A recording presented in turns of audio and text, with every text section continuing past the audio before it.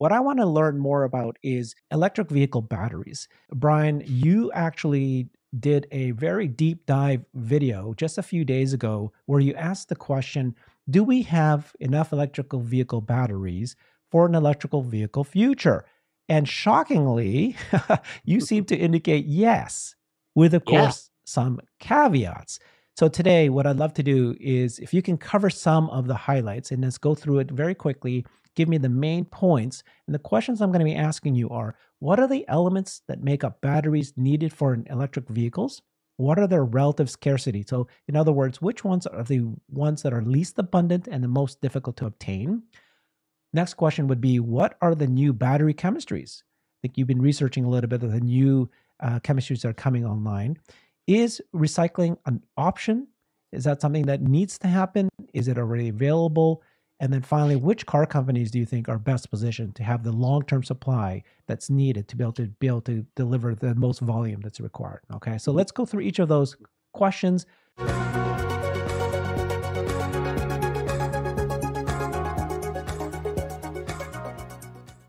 Let's start off with tell me what are the elements, tell me about a battery, what is it, and which one of those elements are the most dire need for us to obtain, most difficult to obtain? So even since I made the video, there have been some news that's come out in terms of what they're made of and how scarce it is. Starting at the easy end, we've got the case itself, which is going to be metal, steel, aluminum, depending who you're buying it from. Then the lithium is in there. It's more abundant than a lot of people realize. It exists in kind of every country. Germany alone has known deposits big enough to satisfy probably 5 or 10 years of the entire world supply of batteries if they were to need to. There's Utah, Nevada, all over the U.S. The Carolinas have, it's everywhere. And it's lithium is not a bottleneck. Then you get into things like copper. We should be good on that. It doesn't use much, and copper is something that's well established. And then you've got cobalt, which is only used in high nickel batteries, like most of what Tesla uses, most of what EVs in the US use. But globally, most EVs use lithium iron phosphate batteries, and those use no scarce minerals. They use steel and phosphorus, and and lithium. And everything in it is easy to get. And the report this week was that cobalt prices have fallen by like 60 or 70% in the past year. And I'm not sure why. Maybe there was an artificial scarcity. Maybe the supply has gotten back in line. Maybe the speculators have run out of fuel to try and drive it up. But the cobalt prices have gotten reasonable again. How much do we need with cobalt? I thought we've already started moving away from it, and specifically Tesla is what I'm referring to. Yes. So Tesla's nickel batteries, which use cobalt, use less than they've ever used before. And we're talking it's a very small amount of the battery. But the LFP batteries use none at all. So how much cobalt do we need? Not that much, and it's apparently not a concern. The supply chain in cobalt has normalized. Okay. And then what you said that there's enough lithium around the world. Correct. I believe that. But obviously the difficult part is the refining, right? Because it's not all in one area. So what's the challenge there of Tesla is going to have to create their own lithium refinery that broke ground last month. And then they expected to have that in mass production by 2 years from now. And they're going to create more of these. They're going to announce more of these.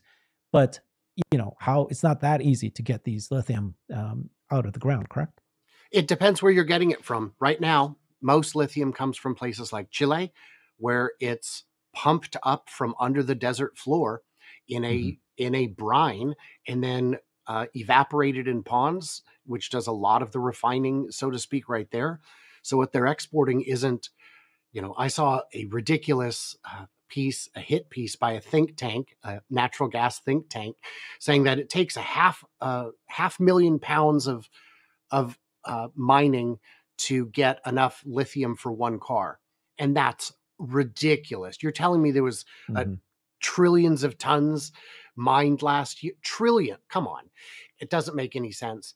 And so in the case of those, it's very easy to get. But what the refinery in Galveston is going to be doing it, is apparently processing it from rock, which is a more complicated process. But by shortening the distance traveled, it still makes sense. And with these things, with the extreme scale, the extreme growth industry wide, an all of the above approach is what appears to be the best strategy. Okay, good. Next question then. So, what are these new battery chemistries and do we need them? And we have LFP that's doing a good job. But of course, if it can have faster charging, if it can have longer life, all of this is going to be just quite revolutionary. But what I've been hearing. And I've also heard that Elon has said in the past, there's always new battery chemistries. We're always seeing these new revolutions and discoveries. But the question is, it's not whether or not they can do it in the lab, it's whether or not they can do mass production. That's the critical rate limiting step. Right. It doesn't matter how good the battery is if it can't leave the lab.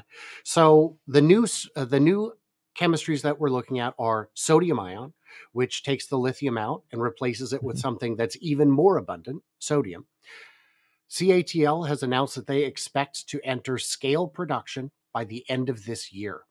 That would Sodium ion does not appear to have very high energy density, but it may still be something that could be used in some cars in some instances.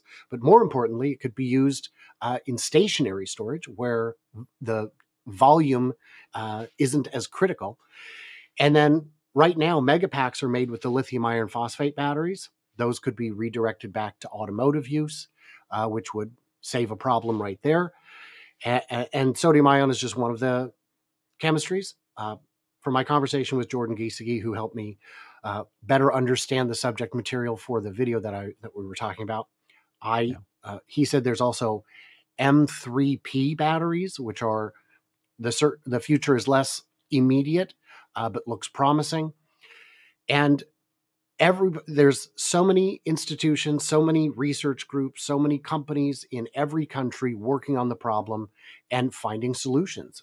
And while you hear the miracle battery breakthrough stories every day, but what you Mhm. don't hear is the incremental, actual, real world success stories. You can see from the charts that batteries have gotten cheaper, energy density has improved, the uh, scarce minerals are used less and less commonly. It's just all getting better. And so all of these new chemistries are good because if one bottleneck appears, if tomorrow the Congo bans the export of cobalt, what are you going to do? You Mm. need alternatives. Do you expect that Tesla's going to announce something new other than the current battery setups that they have and chemistries that they're using in the Investor Day next week? No, I think at most they would announce a philosophical change rather than a physical change, saying we're going to uh, approach these other things in different ways. We're going to diversify or shift certain ones to certain products, and not originally they were using the high nickel batteries and power walls. They've already moved away from that. If they could do something else like sodium ion, that would be great. But I think they're going to just keep as many of their eggs in different baskets as possible. Okay. All right. Okay. Well, next question is recycling, right? So some people believe that recycling of electric vehicle batteries is critical because, it's much easier to recycle the batteries than it is to, go through the whole process of refining it and putting it back into creating new ones. And then we've been hearing from JB Straubel, who's the original co-founder of Tesla, along with Elon, and now he started his own company called Redwood Materials. And we've been hearing about him. He's been getting out there and joining more presentations in the last several months. Are they ready? Is there something that you're expecting? Again, investor presentation next week. Is Elon and JB Straubel going to be standing together and they're going to be talking about a partnership? I don't know if a partnership is necessary right now. I know that in Nevada they do in-house recycling of their cells that don't meet spec. So I don't know how many of those end up over at Redwood Materials. Is recycling important? Yes. Mhm. In part because it's the materials in the ground are finite. The materials in the ground that are affordable to get to is more finite. The beauty is if at some point the number of batteries the world needs levels off, and we only need X number per year, but at the same time, X number are being retired from 20 years ago, you can have not quite a closed loop, but almost. A lot of things don't recycle well. Plastic is a good example of things that don't recycle well because when you reform carbon, the length of the carbon atom chain shortens every time. So starting with long ones and getting them shorter is easy. Starting with short ones and getting them longer is harder.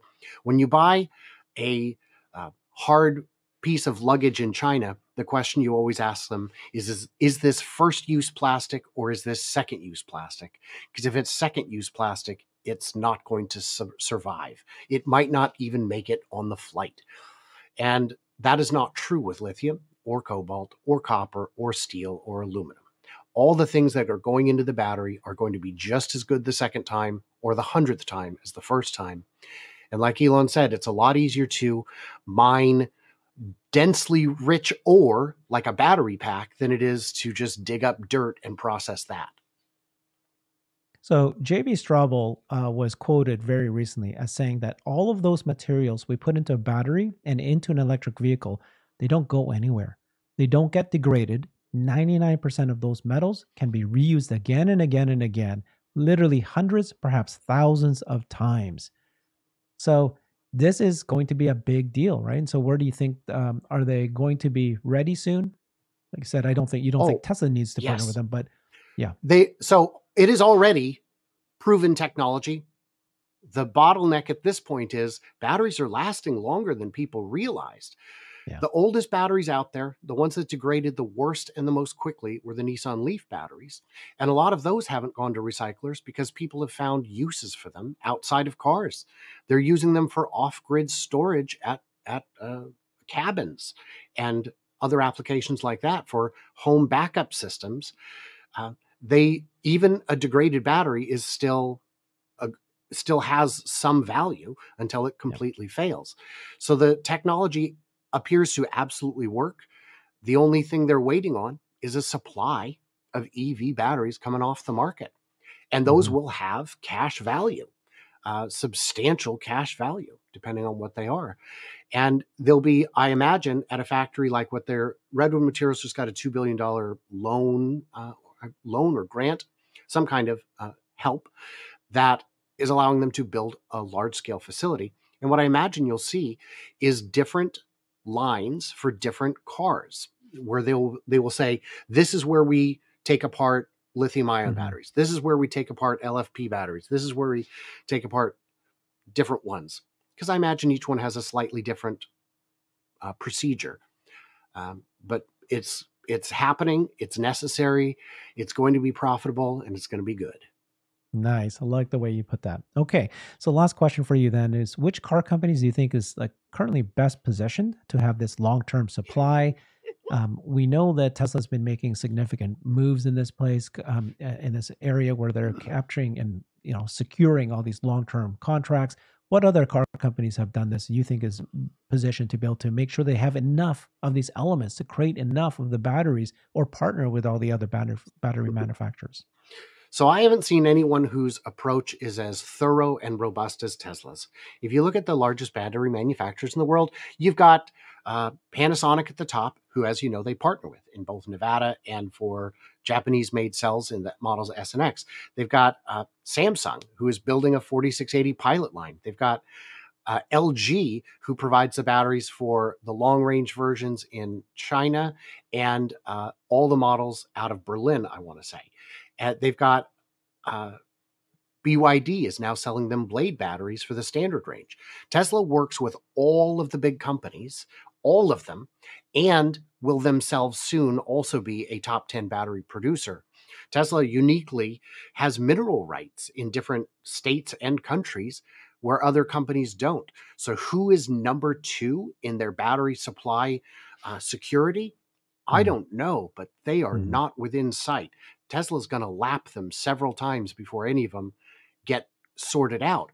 If you've got a problem with SK Innovations and you're Ford and your batteries are burning, you don't have a plan B. You just got to get it to work. And if SK Innovations finds that they're going to have trouble getting minerals, that's a problem all around. So I guess I would say BYD is is second best. Actually, now that I think about it, they are second best, and they are close because they are a battery company who also makes cars. Um, and all the Chinese companies are going to have an uncommon advantage because China is a big mining country, and they control something like 60% of the world's lithium deposits at present. So I think Nice. all the Chinese manufacturers will do well, including Tesla. And that, yeah, BYD is probably well positioned, Yeah. So unusually well not only positioned. is Tesla a car manufacturer, but they're also a battery manufacturer. But now they're a element. They're actually a mining company creating these lithium refinery for now, possibly even announcing more ambitious goals to make sure that they can get vertically integrated and get those elements that they need. I mean, other car companies not only have to secure the partnerships with the battery manufacturers, but they themselves need to get into this. They need to vertically integrate. Otherwise, they're going to get caught at some point where they're not going to have the enough out there for what they need, if they even have the potential for the volume that they're claiming that they'll be able to get to. Tesla is so vertically integrated through their own supply chain, so diverse in the products they sell. There was it was laughable 10 years ago when people said that Tesla's going to be the next GM or the next Toyota. And then it was laughable 5 years ago when they said Tesla's going to be the next Apple. But to me, Tesla's already the next East India Trading Company. They're Right. going to own everything.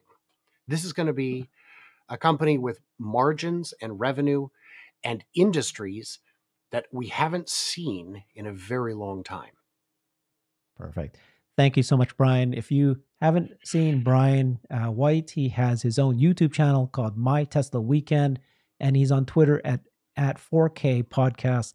Go follow him. Go watch his videos. And right after this one, go ahead and watch his long form video on batteries, which is covering a lot of the topics we just did today. Thanks again, Brian. Appreciate you. Thank you much.